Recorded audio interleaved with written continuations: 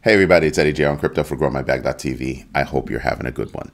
I could not possibly get the 16 points that I have in news in the crypto minute this morning. I almost had to turn it into a crypto couple of minutes. But let's get started here. Everybody's pointing to crypto. Whenever somebody's account gets hacked on X, it's to promote crypto. This latest attack was on Sydney Sweeney, and it promoted a crypto that then earned $13 million in less than an hour, and then the coin disappeared. Now, that's not my problem. My issue is the lack of security on X. Like, seriously, stop and think about that. So it used to be that they made sure that you had, multi-factor authentication and all that good stuff. If you don't pay, you don't get multi-factor authentication. So let me get this straight. You need my content, us. When I say my, I mean us. You need our content to keep your platform going, and you scale back the amount of security there is. That was a problem. That was a big problem. Then, and I said this a long time ago when it first happened, I was talking about it. And now it seems like every week there's a new hack. And they say, oh, it's because of crypto. No, it's not because of crypto. It's because X is so easy to hack, apparently. That's the problem. That is the problem. If X wasn't so easy to hack, you wouldn't have people losing, in aggregate, $13 million off this one thing in an hour. By the way, not for nothing, got to give a hat tip to Sydney Sweeney for being so popular. $13 million in 1 hour. One. Because somebody's account was hacked. And I'm just sitting here and I'm saying to myself, when are people going to stop and say, you know what, X, if you don't get your stuff straight, just not going to put anything on there because I'm going to make it an inactive account just because, well, how can I trust anything? How can I trust it? Imagine if somebody like Eric Balchunas' account got hacked, or somebody else who's a famous, technical analyst accounts get hacked. Imagine the ramifications. That's not a crypto problem. That's an X security problem. And if somebody says to me, well, you got to pay for that security, I shouldn't have to pay for security. It's your platform. It's your platform. See, what you're saying is, by action, what you're saying is some accounts will be secure and everybody else will be insecure, which leads to, I can't trust your platform unless everybody has a blue check mark. Is that what you're saying? So what kind of platform is that? I mean, there comes a point where, don't get me wrong. I'm not upset that, you want to charge people to be on the platform. I'm not upset about that. That used to be, I don't care now. I get it. But I would make it so that, well, then everybody gets a blue check mark because everybody has to pay so that the whole platform can be secure. But $13 million in 1 hour before the coin collapsed, that's an economic problem, and it's not the first time. That means collectively $13 million, those people, poof. Poof. The coin is probably worth nothing now. I'm just sitting back and I'm just wondering, when is somebody actually going to start calling them out on the carpet for that? Right? Fix it. It can be fixed. Fix it. It used to be that what you heard was a phishing attack happened to somebody and their account was compromised. But this is hacking. So was it phishing? Was it hacking? I don't know. Here's a really good one. I'm wondering if they've already got a list of stars out there that have already been hacked. They just haven't been used yet. Just saying, it's not a good look. It's not a good look, and it's not about crypto. It's about X.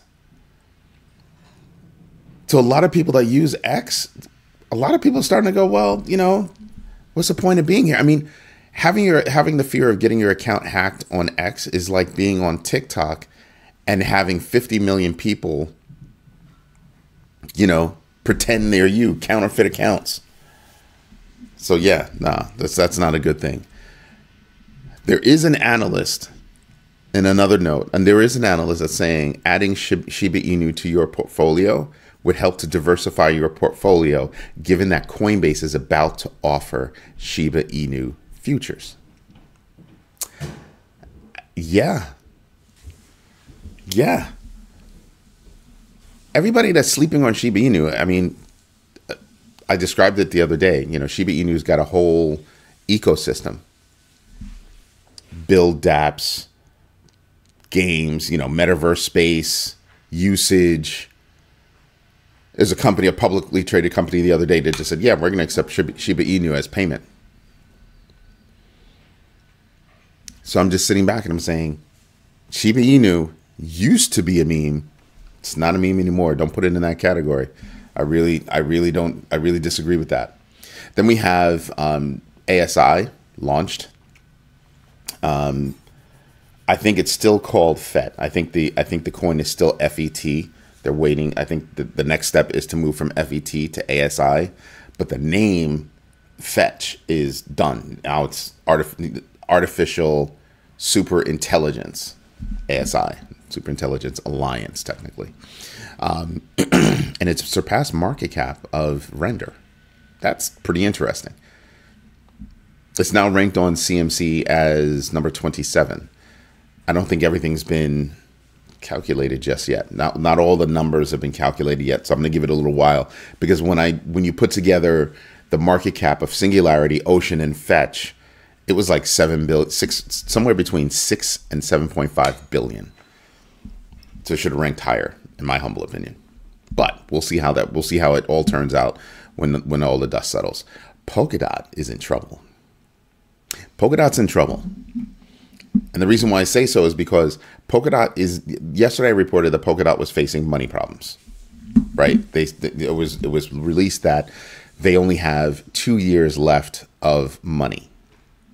And they came out and, dissuaged that. They're kind of like, hey, no, we're fine. Everything is all right with the money. But now they're facing discrimination charges that they don't treat their Asian developers properly. That's going to be a problem for a lot of people. That's going to be a problem for a lot of people.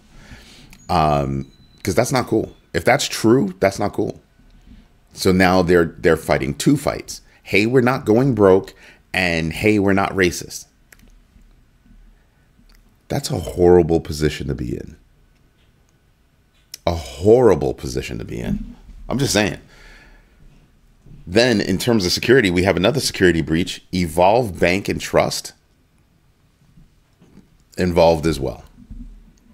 They've got a security breach. Tons of information out there. It affects over 155,000 accounts. Last number sold 155,500 accounts. Exposing 33 terabytes of user data. What? How did it happen? How did it happen? That's what people are going to be asking. How did that happen? So that's ugly. Here's something else that's really cool, though. Institutional investors are snatching up Chainlink. They're snatching it up like it's the last meal. Like, wow. $30 million in Chainlink over the past X amount of time. That's a lot. By institutional investors, that's a lot. A heck of a lot. Then on top of that, get down to the story because it's buried. Fidelity, Sygnum Bank, and Chainlink are collaborating to integrate net asset value data on chain. Wow. Remember when I told you that Chainlink is a part of the connective tissue that I just love connective tissue in a space? Chainlink is that. And Chainlink is constantly out there saying, we're probably going to be the best. They try not to say that, but their actions, their actions though, kind of say we're the best oracle out there. I don't care about anybody else's speed. I care about the amount of, not me personally, but I'm saying they're like, we don't care about everybody else's speed. We have the most data. We can do the most linking. We can get faster, but acquiring that data, ooh. And then you have to think about it. With the amount of data that they have access to, they're probably the easiest chain to work with when it comes to tokenization. So I'm expecting that space to grow for them, which is why I hold a nice bag of Chainlink. And I'm willing to bet that not a lot of people are in on this yet. I mean, don't get me wrong, everybody knows about Chainlink, but I don't think they're in on all this news yet. And so right now, for me, yeah, right now is a good time to buy. That's what I'm talking about. That's what I'm talking about. Goldman Sachs is predicting a market correction, and I'm sitting here and I'm kind of going, well, the market touched, in the 60s this morning. So I'm thinking it could have hit, and we'll look at the numbers again in a little bit, but I think it could have hit like in the 59 range, depending on, what.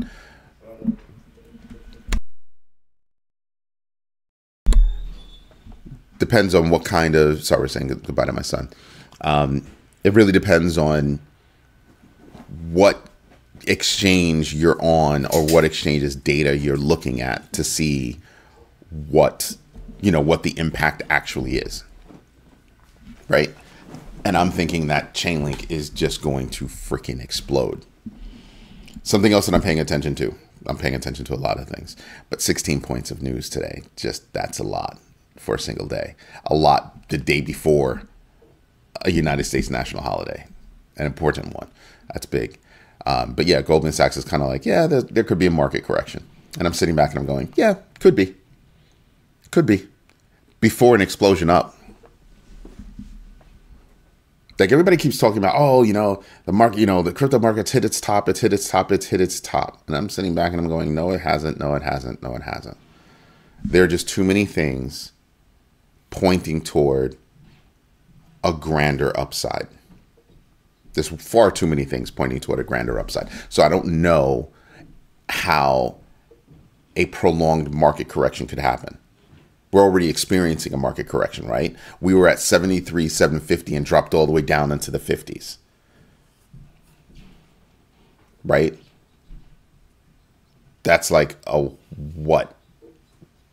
$15,000 drop? A 1/6 drop? 1/6, yeah. So just saying, that's not easy. That's not easy at all. So I'm sitting back and I'm just saying to myself, yeah, we're probably already in it. But that downward pressure from Germany selling, from the US selling, but others are still buying, that's going to decrease and the market's going to go up. It's going to march up. That's my opinion. That's what I see. Right? If Germany wasn't selling so much, United States didn't pile on, numbers would be up. No doubt. Binance.us is definitely preparing for their court case against the SEC. They tried to get it thrown out, not being thrown out. It's going to move forward, period. Again, I don't have anything on Binance.us anymore. I didn't close my account, but I don't have anything in there just in case. So take the hint. Just saying, take the hint. Cardano's chain fork, I reported last night. If you were listening to the live, you should really hop on the live events that I have. It's between everything I'm talking about. I have it every night or every weeknight at 8 p.m. at 8 p.m. Eastern Standard Time. Let me tell you something. We get into it. We get into it. There are people out there that do as much research as I do. So imagine a whole bunch of people that do research on different things, sharing that information as a pool. That's what Grow My Bag is all about. One ship rises, all ships rise. That's the whole idea. Let's learn together. Let's grow together. Let's become wiser together. So last night, I was talking about how Cardano used to be the #1 platform for development. It is now number 5. Now, hold on before you say anything. That's because, there was a pullback, right? There's a pullback because there's the Chain fork coming on. So everybody pull back a bit, wait for the Chain fork, and then proceed. Makes sense. That's not the surprising part. The surprising part to me was the new #1 and the new #2. The new #1 is Hedera hash graph. Didn't see that coming. Wow. Who's #2? Chainlink. Chainlink is #2. And I have to tell you, I really do think they're going to continue growing. Having access, having literally that link between real world and digital world, having that link, that's no joke. That is no joke. You're not going to get that anyplace else. The amount of data that's there, you're just not going to find that anyplace else. Not yet. Not for a long time coming with all the deals that Chainlink is cutting. So there's a lot of reason why those institutions are buying up Chainlink. There's a lot of reasons. Because if institutions are buying, why would they be buying? Most likely because they're also going to be using. Just saying, that deal between Swift and Chainlink, probably one of the most fruitful deals that they could have come up with.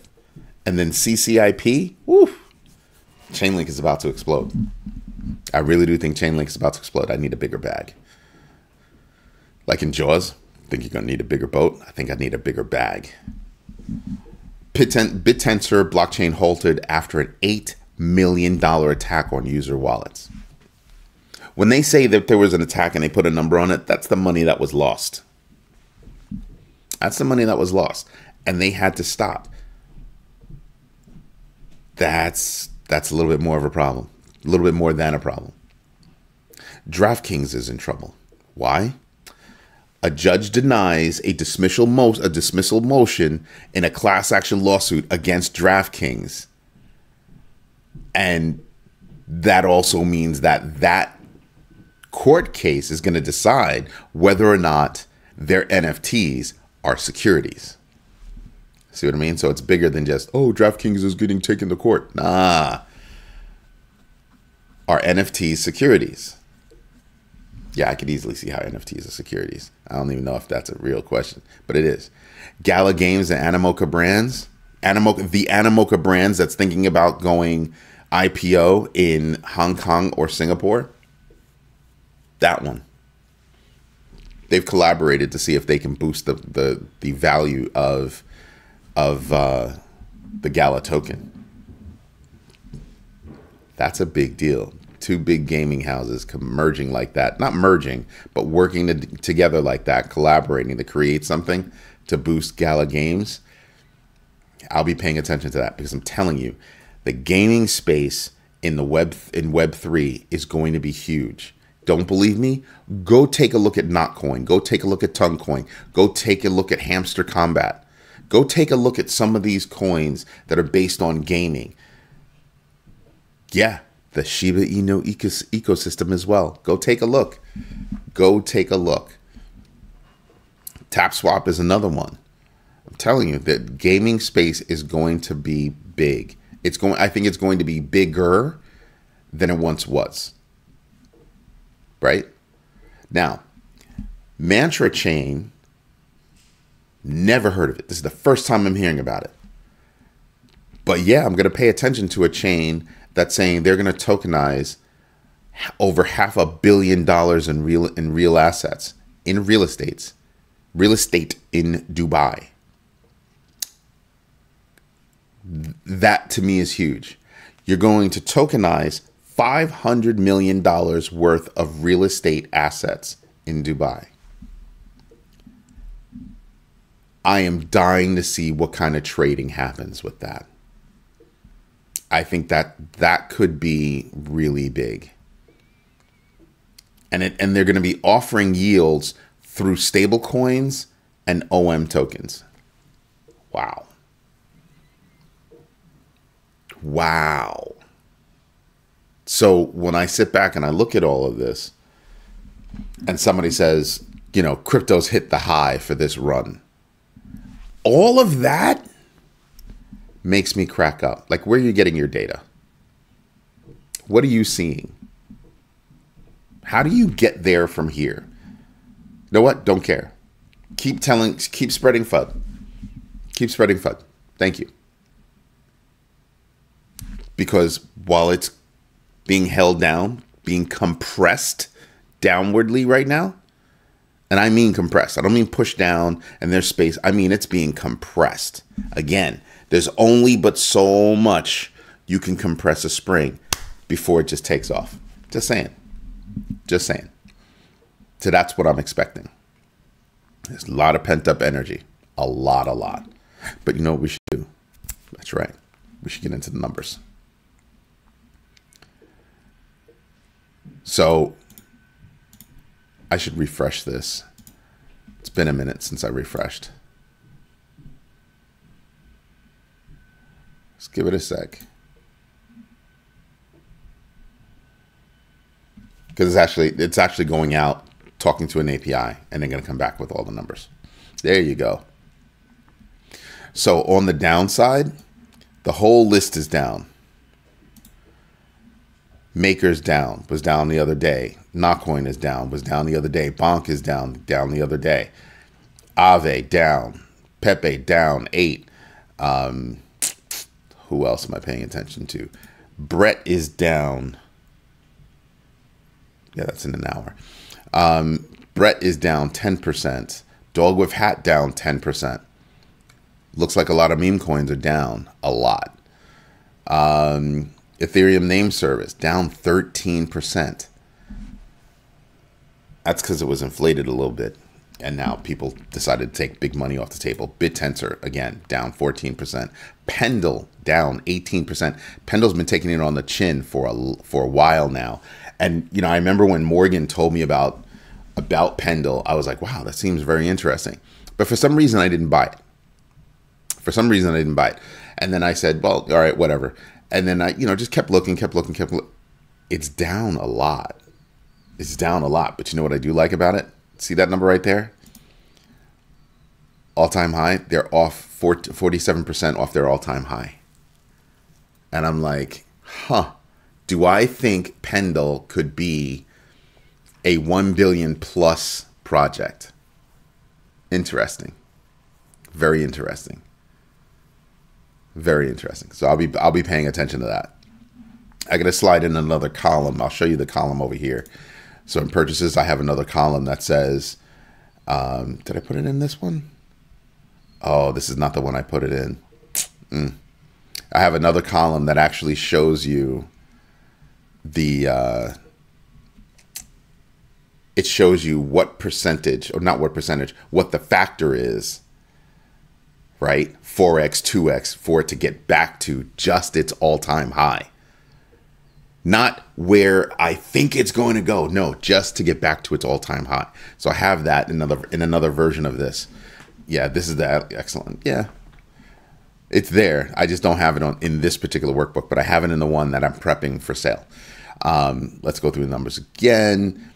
Today, we actually get the minutes from the FOMC meeting later today at 2 o'clock. So you'll be hearing everybody talk about that. Friday. Tomorrow we're off. Friday. I'll still be on. But Friday's a big day. Friday's a big day because we get the unemployment reports. That's going to be interesting. Fear and greed index is still at 50. We're still at that neutral stage. all good. The total value locked right now is 117 billion. We're only down a little bit more. That's not bad. Looking at where we are right now, right? We're at the lowest point thus far. Almost the lowest point. I think the lowest point was right there, which is 59,628. Like I said, Bitcoin had hit in the 50s. So we're already there. I think we're already at that market correction, right? But do you see this? This little line right here, that's the 200-day moving average. Not going to say anything else. Looking at the big board, this is where we are. Almost everything's in the red. But I want you to pay attention to one thing. Look at Toncoin. Toncoin is red right now. It is down 2.71%, as it says here. But look at that number, 779. Wow. I told you, one of the reasons why I like Toncoin is because Toncoin is based on actual transactions, you know, actual commerce transactions.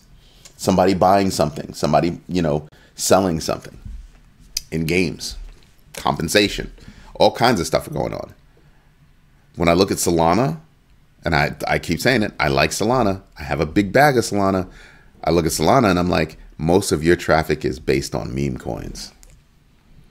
Most of their traffic is based on reality. Like, wow. Wow, wow.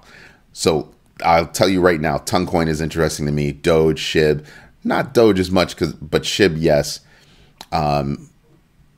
All of the meme coins are down. So what would I be interested in? Probably WIF, Pepe. I'm interested in FET because I think FET is going to wind up going up. Link, of course. To me, that's a great number for Link. So I'm thinking about getting in. And when I say I'm thinking about it, it means I'm going to. Solana, still think it's a great price to get in. Cardano, I think that's a good price to get in. I bought at 38. It's now at 40. It's not a big move. It's going to sit there for a while until after the chain fork, until things start to take off. That's when you're going to see it move. That's really when you're going to see it move. So I'm fine with that. XRP, not touching it.